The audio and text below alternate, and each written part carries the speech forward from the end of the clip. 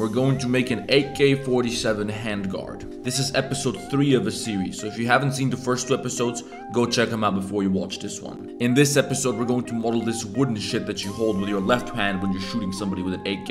If you want to learn more about the tools and techniques that I use when I'm modeling in Blender, then check out my new Blender modeling ebook, the link is below. The first thing that we have to create is this little piece of metal which separates the receiver from the handguard. And to do that, we're going to take a surface from the front of the receiver like this, duplicate it with Shift D, and with right click we're going to snap it back into place. Then with P we're going to separate that to a new object. And now I don't want these bevels on these vertices on top here.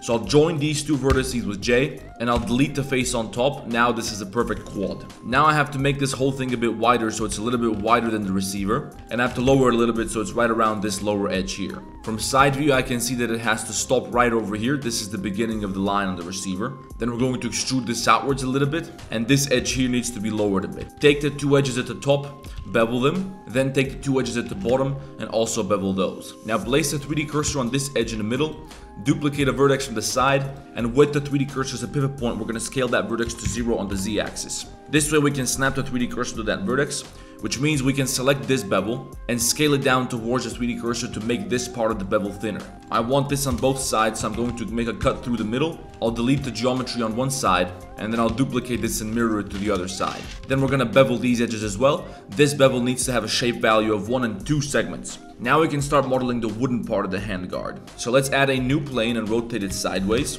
Scale the plane down so it fits inside this frame which we just created. Then we're going to extrude it up until this hole here. And we're going to add some loop cuts so that we can control this geometry and align it with the reference in the background. Now add a horizontal loop cut and push it all the way up. Then lower it just a little bit so it gets about halfway between the top line of this hole and the lower line of this hole. Then we're going to take this face and push it forwards a little bit. And we're going to extrude this face so that we have an extra vertex for creating this bevel over here. Once we've done that, we're going to extrude this and bring it to the middle, at which point we're going to delete this face and place the 3D cursor on this edge loop. So now we can select all this geometry, and with our 3D cursor as a pivot point, we're going to duplicate it with Shift D, right click to snap it back into place, then scale to -1 on the Y-axis and correct the normals. We now have 2 edge loops in the same place, so we're going to select those, we're going to press M and merge by distance. Now these vertices are going to be connected. Then we're going to repeat the same thing over here in the middle. So we're going to duplicate all this geometry and bring it forwards to the other side. Then just fill in the faces in the front. And we're going to extrude those one more time so that we can create this little bevel at the bottom here.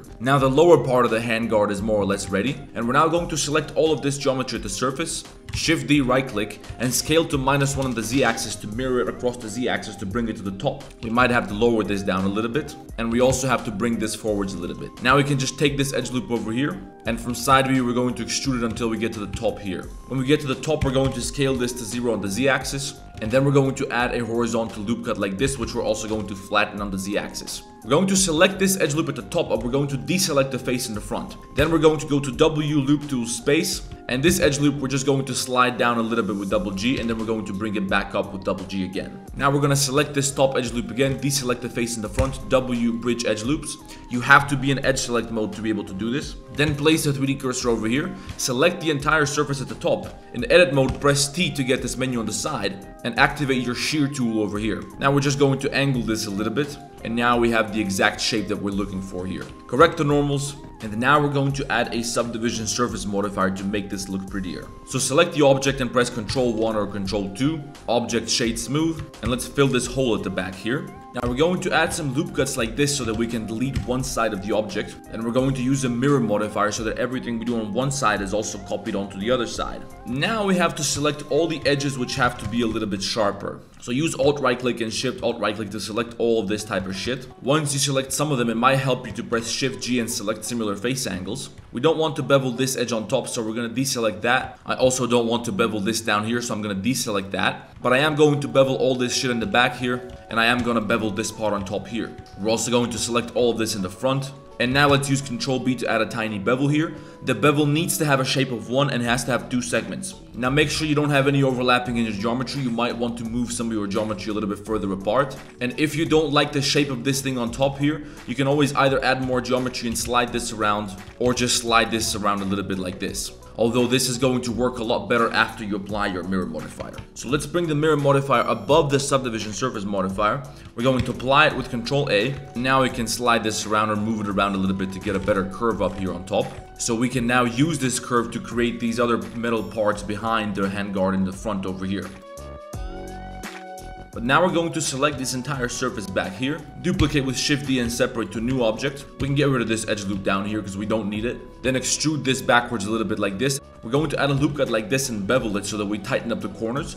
Then we're going to apply one level of subdivision, and now we can get rid of some of the edge loops that we really don't need here. Then we're going to add a little cylinder on the inside over here that can have just 16 vertices. We're going to flip it sideways, and this is where the handguard connects with the iron sight over here. We can delete the lower half of that. This part is not going to be visible, so it doesn't really matter where you place it. And this one we're going to bring inwards like this. We're going to have to scale it down a little bit so it doesn't stick outside of this shape. And then we can extrude these edges downwards. Object, shade smooth, and this is ready to go. And in the front here, we're just going to do the same shit. We're going to select some geometry like this.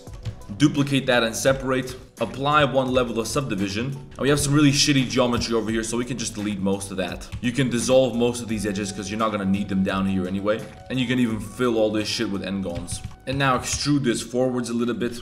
Make sure you give it the right thickness.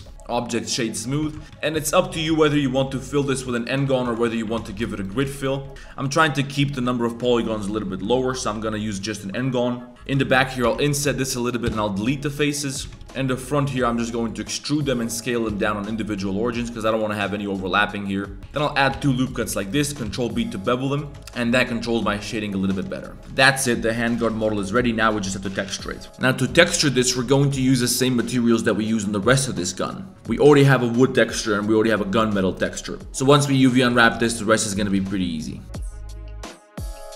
We have to apply any modifiers that are still active on these objects.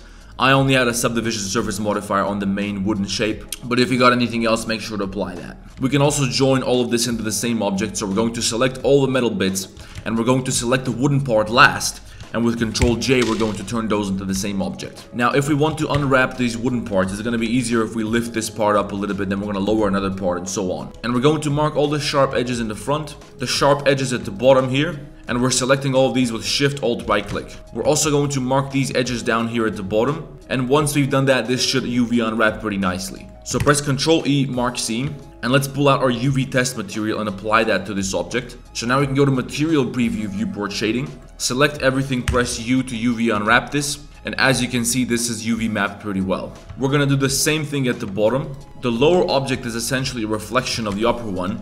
It's just shaped slightly differently, but you can mark all the same equivalent edges on the lower shape as we did on the upper shape. So Control E, mark seam. Once everything is marked, press U and UV unwrap. As you can see, that worked pretty well as well. On these little frontal details over here, we're just going to separate the front and the back surfaces. Then we're going to make some horizontal cuts like this. This shape back here is going to be very simple. We're unwrapping it essentially the same way that we would unwrap a cube. We don't have to mark anything on this because this can just be bent into a flat surface. And now we're going to lift this piece up. We're going to mark these edge loops as seams. And we're going to make a cut up here and also down here. Now you unwrap. And as you can see, there's no twisting, there's no distortion, there's no bending on any of the shapes. So we can just bring these back into place, and now everything is properly UV unwrapped. Now first of all, we're going to remove all the materials from this object. Then we're going to create a new material which is going to be called Handguard Wood. Let's give that a temporary color like something brown to represent wood. Then we're going to select the other objects which are supposed to be metal. And we're going to create a new material slot, create a new material, name that Handguard Metal. Assign that to those parts and also give those a temporary gray color. Now we have to bring our image textures into these materials. So let's start with the wood. So we can just drag and drop some images into the material over here. In the first episode of this series, I showed you how and where I got these materials from. And this is why you gotta watch that shit if you want this to make more sense. Now just plug the color into the base color, plug the roughness into the roughness, and run the normal map through a normal map node and plug that into the normal input of the principal node. As you can see, now we have a beautiful texture on our material, but I'm going to select this object at the bottom here. But I'm going to have to take this island over here and rotate it by 90 degrees. And I'm also going to rotate the entire thing by 90 degrees. And now both of these lines are running in the same direction. Then we're going to go to the metal material and we're going to load in an albedo map, a roughness map, and a normal map. So plug the albedo into the base color, set the roughness to non-color and plug that into roughness. crank the metallic value all the way up, and then add another normal map node, plug the color into color, normal into normal, and you can adjust the strength to make sure this isn't too rough. Now the handguard is ready to go. In the next episode, we're gonna make the iron sight in the front here. So make sure to stay tuned and subscribe to the channel if you want to see that episode. And check out the fucking ebook. Everything I ever use in Blender is in there. And I still got a discount running from patrons until Orthodox Christmas. So drop your questions below and I'm gonna see you in the next one.